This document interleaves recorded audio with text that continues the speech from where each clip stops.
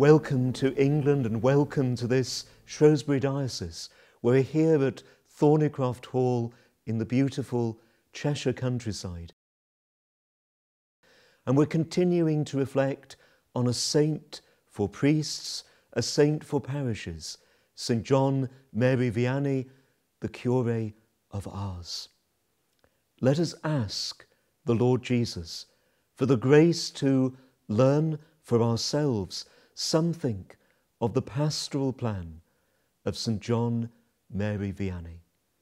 Those are the words of our Holy Father, Pope Benedict. And I want in this programme for us to reflect together so that we might learn something from the pastoral plan of the Curé of Ars. The Vicar General of his diocese had sent a man who was considered the least able of priests to the smallest and most indifferent of parishes, where he was left in no doubt of the sorry state in which he would find religious practice. The Vicar General told the young Father Vianney, "There is little love of God in that parish. You will be the one to put it there." Words which became remarkably prophetic, but were not, perhaps at the time of being spoken, a ringing endorsement of the young curé's future mission. On first seeing the tiny village of Ars, where he would remain for the rest of his life, we can perhaps capture a note of disappointment in his words, "How small this is." A man with so great a heart had been entrusted with only the smallest corner of the vineyard of the Lord, with a total population of just 230 souls. In a gesture which Blessed John Paul II would learn from the Curé of Ars, he kissed the ground as he entered his parish, as he began his mission there.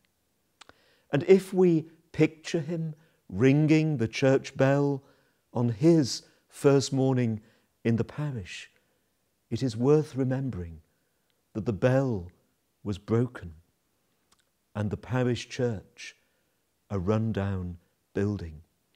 A building, I suspect, which would quickly find its way onto many a diocesan closure list today.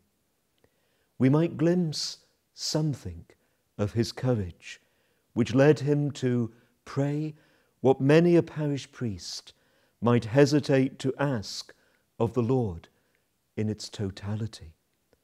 "Lord, grant me," he prayed, "the conversion of my parish. I am willing to suffer whatever you wish for my entire life, but grant me the conversion of my parish." The radical conversion of his parish was given, with many hundreds of thousands who would eventually journey there. And this must have seemed to be almost the beginning of a new evangelization in France, the evangelization in its newness for which we pray in many parts of the world today.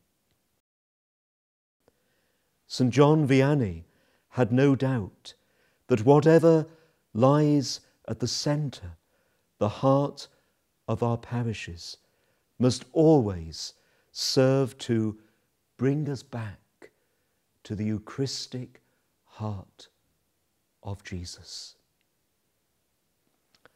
Thank you for joining me in this reflection on St. John Marie Vianney, a saint for priests, a saint for parishes, and a saint for the new evangelization. I hope you can join me next time when we'll be looking at the place of St. John Vianney, the place of the saints in the new evangelization.